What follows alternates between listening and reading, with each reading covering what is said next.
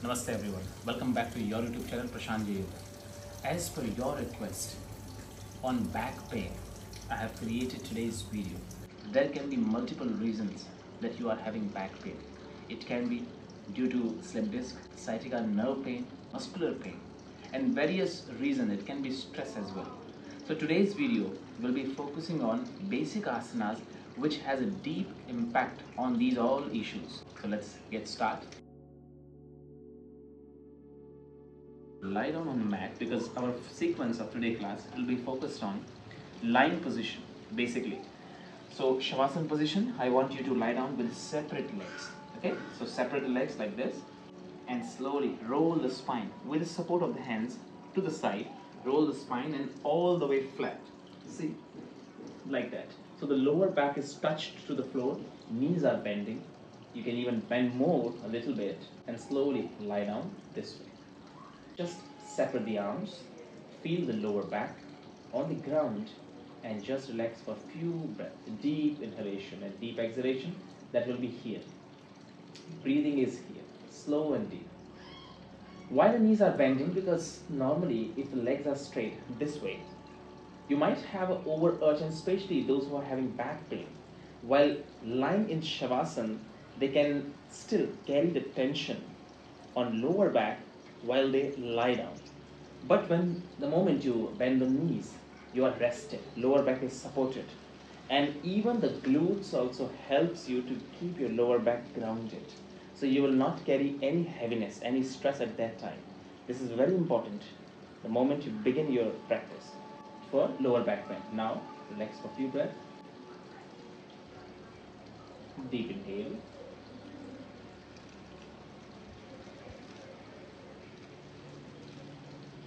Deep exhale. Now straight leg this way, but still the legs are separated. Now just to have a first single stretch that we will begin with, interlock your fingers, so the Tadasana position and stretch the arms over the head this way. And I really want you to have a full length of the spine. I don't want you to stretch the leg right now. And when you do this, you will notice that the chest is lifted, right? Here, you can see me. If you see that chest is lifted, while you stretch your arms like this, I want you to press the lower back on the ground, see the movement of the spine. At that time, I'm bending my knee, and that's the reason I told you do not stretch your legs. 2 to 3 times, let's start the same action. Inhale, you bend your knee, see how I'm bending? It can be to the side and it can be even bending. If you don't feel comfortable while keeping the legs to the side, you can bend also. But the main is that you are just rolling the buttocks outward and pressing the spine down and stretch the entire body. Deep inhale. 2 to 3 deep inhalation in this position. I would request everyone to stay and feel that length. The first thing what we are trying to do here, we are releasing the stress out by extending and elongating the spine, which creates the space in between the vertebrae, especially the lower back, as the knees are bended and the buttocks are rolled. So it really gives you the complete relaxation at lower region. And exhalation now, request you to relax the hands with straight. Now the second movement, I would request everyone to bend the knee like this. I still want you to not to use your leg, left one, right now in this variation. And hold your knees this way, see. And when you hold the knees this way, I would request now again, this time left leg is completely relaxed, right? Now you start inhalation and start bringing the knee as close as possible to your chest. Yes. I don't want you to lift your buttocks completely rolled upward, no. The sacrum will be rested on the ground completely. See here, this position. I don't want you to go this direction up, no. I just want you to still feel the lower back, including the sacrum, and just simply you're bringing the knees as close as possible. And deep inhalation, gently. And deep exhalation. 2 to 3 breaths. Inhale deeper. No movement right now. No much strong efforts we need here. We just need a correct position and correct breathing rhythm and stability. Exhale, complete. Now the same movement will go to the side. I want you to hold again right knee but with only right hand. Left hand will be placed to the side anywhere it can be. It can be to the same line of the shoulder. It can be lower, down. And now this knee will go to the side this way. See here. Exhale. If you can touch the knee on the ground, rest. If not, simply bend the knee and hold nicely. And just with your forearms, see how I'm holding my shin bone. And I'm using my forearm to press my side knee and the thighs. Exhale, stretch nicely. Deep inhale, 2 to 3 times again. Exhale completely. I don't want you to roll completely to the right, as the body will react when you perform this position. You have to pay attention that the left side of the body is completely working as a foundation. The right is active right now, and you're working with the right side of the spine. Tension which is you are holding, carrying the right side, release by this asana, right. Exhalation, this. Now exhale, come back to center. Now the third movement, the same leg. Right hand will be placed to the side, the left hand will hold the knee. And now just bringing the right knee over the left leg. No need to press the knee to the ground. No, just gently I want you to just reach half of the spine. I don't want you to turn the complete. It's not a twisting pose. It's just a simple, gentle twist, just focusing on the lower back, where you will be placing the foot on top of the left here and just bringing the knee to the side. That's now the lower back is involved. Upper back we are not taking the actions today, just lower back. Now gentle press. The moment you feel that now the pressure is reaching to the left side of the spine, you stop here. It means do not press too much down. Just come up, half only, right side of the spine, and just breathe 3 to 4 times. Deep inhale and deep exhale. These are gentle stretch which really has a deep impact on the lower back relaxation. Deep exhale. The left leg is fully passive, do not stretch actively. Simply deep inhale, deep exhale. Now the same knee will come centered. This time I want you to lift your leg half bending. Just bend the knee a little bit more and grab the foot with the left hand, even if possible with the right hand. Maybe for some of you it will not be easy to reach that much higher. You take a belt, take a strap, hold with the strap, and then you start taking the knee sideways. But still my lower back is touched. Still my sacrum is on the ground. This is a very important movement. No need to lift too much. Just simply taking the knee to the side and holding the foot this way. Exhalation, this. If you feel that the left hand is not reaching that much high, it can be side on the floor. Just using the right hand and start stretching this. Side groins.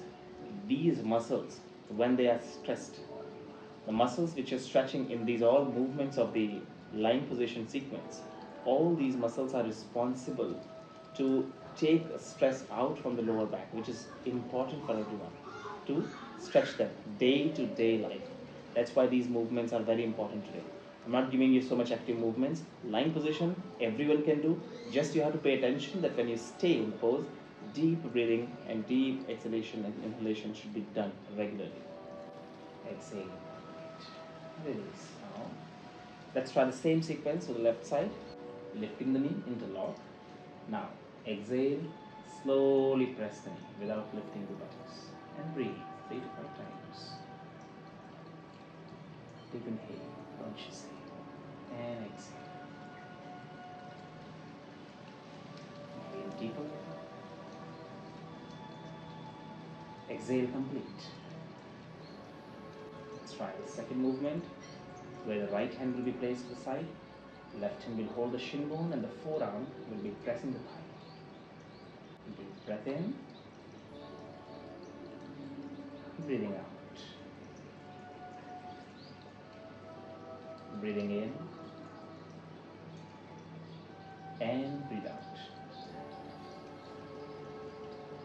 Breathe in, deeper, slower, consciously. Breathe out. The next movement was bringing the knee center, left hand to the left side, holding the left knee with the right hand, and then pressing, simply placing the foot top of the right, and just no need to push too much. As I said before also, simply just feel the left side of the lower back, helping you to release the stress and tension out with every exhalation. Every exhalation. Now center again.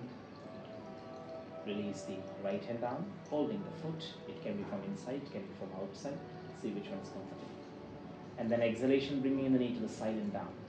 And see here, I'm not lifting the buttocks towards the left. I'm just pressing the right side of the buttock down here, so that I have a nice and passive stretch to my left side of the groins here, this region. These muscles are, as I said, very responsible for your lower back to be relaxed if you stretch them regularly. Now, exhale. Again, the single stretch which we did from the beginning of the class, bending the knees.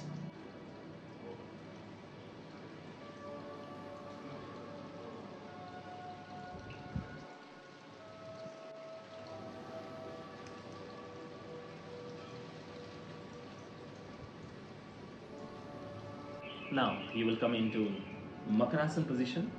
Legs will be sideways here.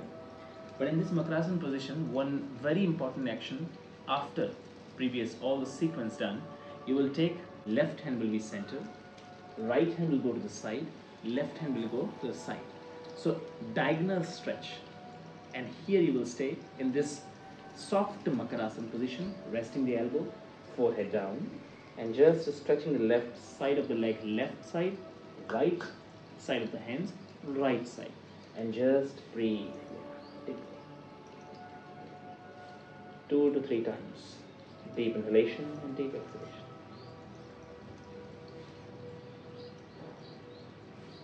Now the same with other side. Center, right, and now stretch the right leg, right side. And then stretch nicely. Exhale. Inhale. Exhale. Inhale.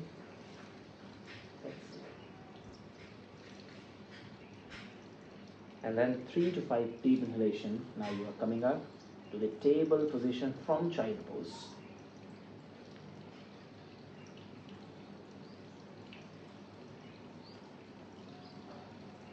Arms shoulder width apart.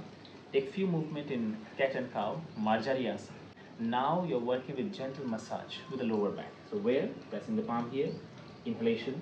You first urge the back by looking up. And deeply stretch the upper back, not the lower back. You're not pushing the lower back down.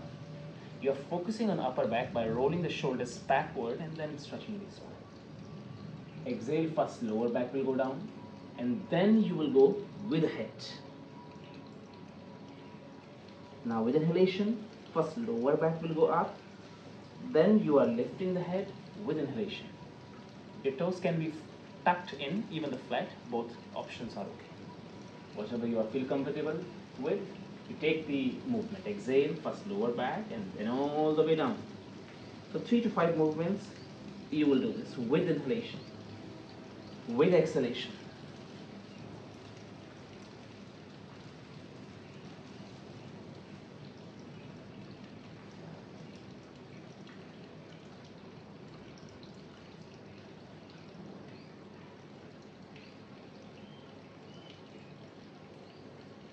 And then slowly knees separate, toes together, and rest in Balasana. Head down.